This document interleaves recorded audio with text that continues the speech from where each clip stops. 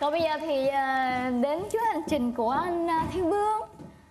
Lá thư với nội dung như sau. Chào chương trình du lịch kỳ thú và các thám tử. Em tên là Minh Tâm, hiện đang sống ở An Giang. Em rất thích chơi thể thao, đặc biệt là môn cử tạ. Em có một thần tượng là vận động viên Baggio chị Hồng. Nhưng sau gần lần này em không còn nghe những thông tin về kế hoạch thi đấu của chị Hồng nữa. Em muốn nhờ chương trình tìm hiểu giúp em về chị Hồng, người phụ nữ có đôi tay rất mạnh và đầy nghị lực này. Vì em ở khá xa, muốn tìm hiểu thêm về chị rất là khó. Em chân thành cảm ơn. Xin mời Thiên Vương. Trời, cái thời gian của anh Thiên Vương là thấy fail rồi. Còn không biết là cái quá trình có fail hay không. Gì vậy trời? Thiệt luôn. Sao ở trên phụ huynh mà dưới tiên học sinh trời? Dưới học sinh lắm. Gì? Kính thưa ban viên hai họ. Trời. Tôi là người lớn tuổi nhất trong cái nhà này. Công ty cho nên này tôi phải làm một cái gì đó mang tính chất kỷ luật. Xin mời xem clip. Xin chào quý vị và các bạn. Hôm nay Thiên Vương có mặt tại nhà thi đấu Tân Bình để đáp ứng một lá thư. Sao anh không đóng mấy cái phim hành động đi Vương? Thôi bỏ. Sẽ tìm hiểu, Thiên Vương sẽ tìm hiểu một Vương tập thi trọng viên mà đã đạt rất là nhiều huy chương ở trong nước và như ngoài nước. Chúng ta hãy gặp chị nhé.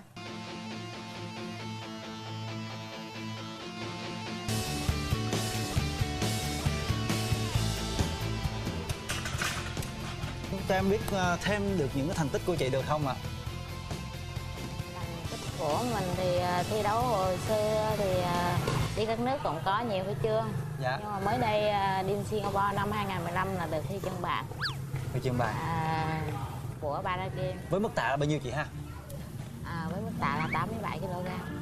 Wow, 87 kg. Chị có nắm giữ kỷ lục không? Nhưng mà nguyên do như thế nào mà chị lại muốn vô bộ môn này ạ?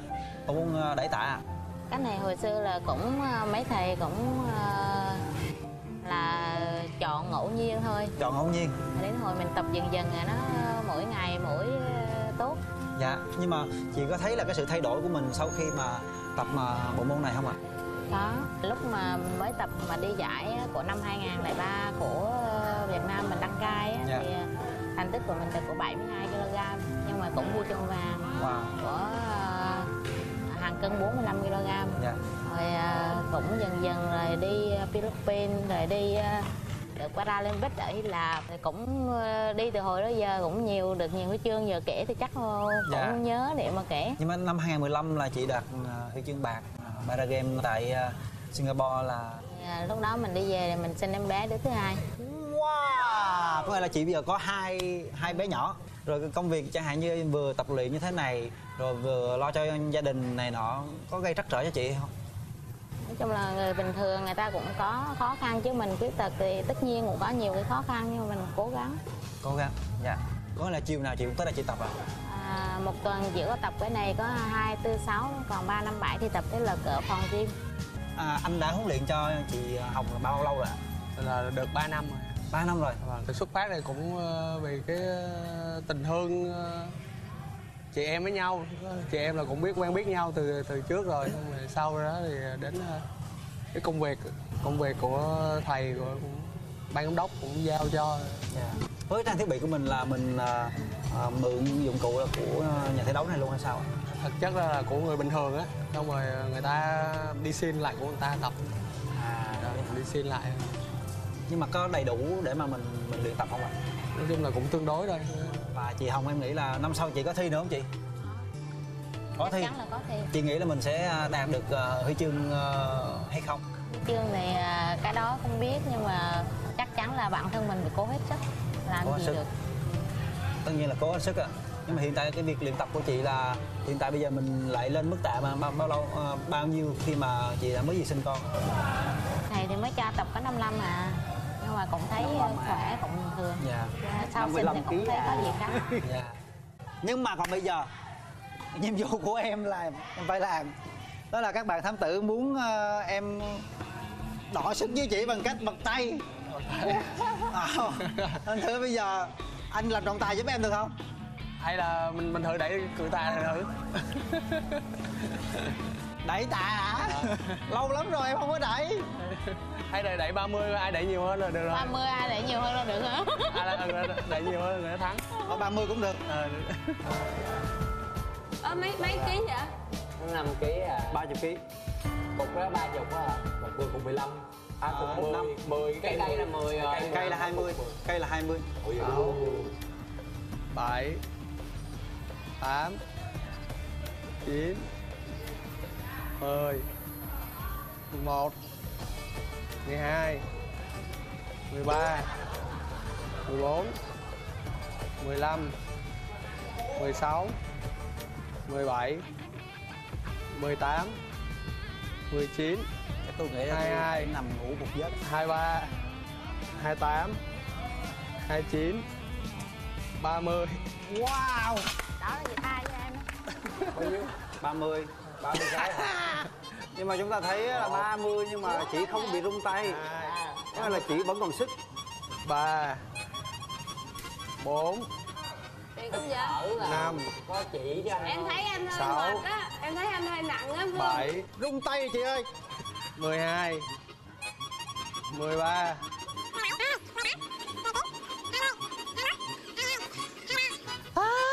24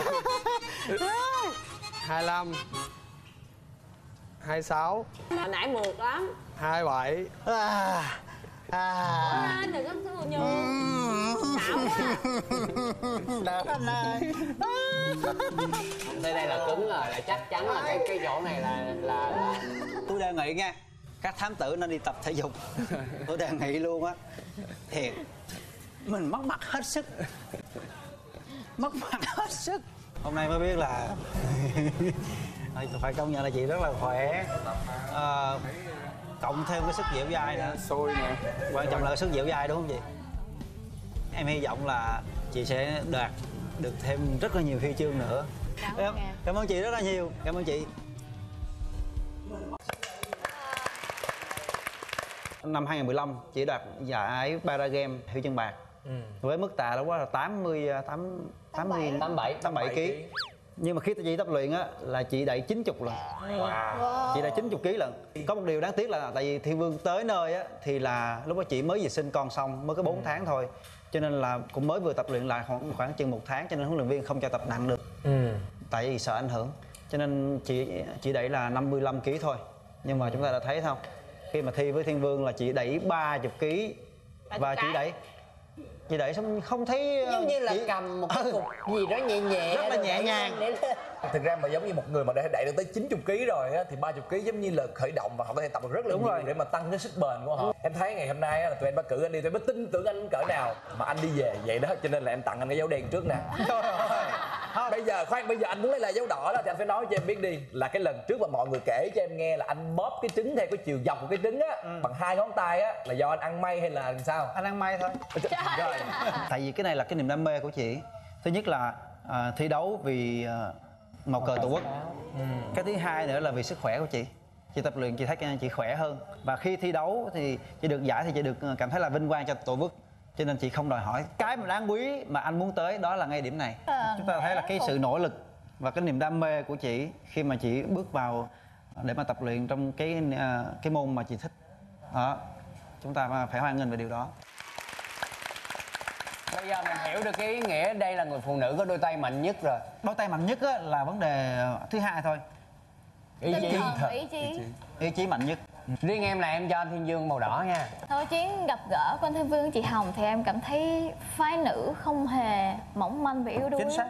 Nói chi là chị Hồng là một người thiệt thòi hơn người khác rất nhiều. Đôi chân của chị không như người khác, nhưng mà thật ra cái đôi tay và ý chí của chị quá sức là thép, quá sức là hơn người thường. làm cho mọi người coi em nổi da gà, em cảm thấy rất là nể phục những người như chị. Và hy vọng là sắp tới chị thi sắp tới sẽ mang huy chương vàng càng nhiều càng tốt về cho nước nhà, niềm tự hào của nước nhà. Đúng chưa? Chúng ta sẽ đến phần đánh giá chuyến đi của Miko Lan Trinh và Thiên Vương. Đầu tiên sẽ là chuyến đi tìm hiểu về Cascadeur của Miko Lan Trinh. 1, 2, 3. Rồi bây giờ là đến phần đánh giá chuyến đi của anh Thiên Vương gặp gỡ chị Hồng. 1, 2, 3. Bảo muốn cho chấm đen nhưng mà À không, em cho anh thôi chứ em bình chọn cho cái Không, chấm đen này là vẫn là thuộc về anh rồi. Còn cái đỏ. Qua cái này á, mình mới thấy là đội thám tử của chúng ta rất là yếu, cho nên cho dồi thật sức khỏe. Đội mình là yếu về sức khỏe thôi, nhưng mà rất mạnh về cái miệng. Nói hay lắm. Nói dữ lắm. Rồi bây giờ là phải đến lúc thư ký ra tay.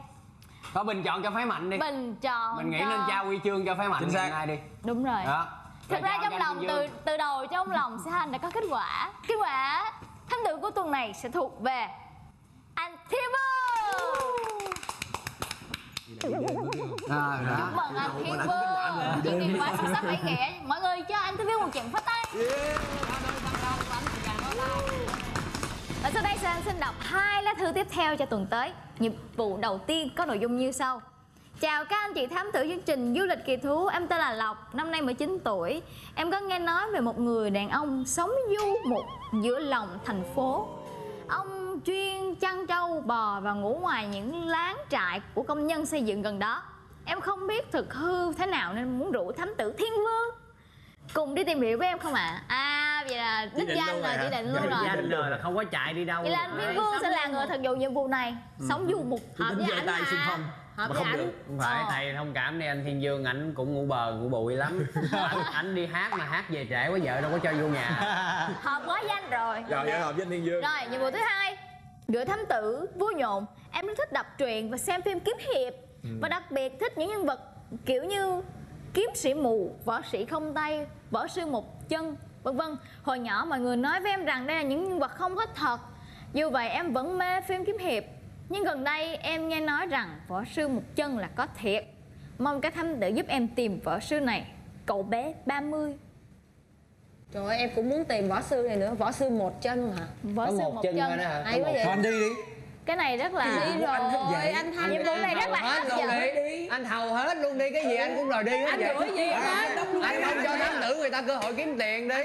Anh phải để em là một người tri thức đi khám phá nó mới đúng nè. Các bạn, ba người đàn ông bình tĩnh lại. Tôi còn nhớ là vòng trước á, mà mọi người đã làm cho một người đàn ông ngồi ngay cái vị trí này nè suy sụp, muốn bỏ nghề. Ấy nó Hoàng Rapper đó hả? Đúng rồi, ngày hôm nay các bạn lại tiếp tục làm cho anh Vương suy sụp nữa là không được. Lần trước là anh Hoàng, anh muốn bỏ luôn cái nghề. Sao vậy? Anh khóc sướt mướt ở đây.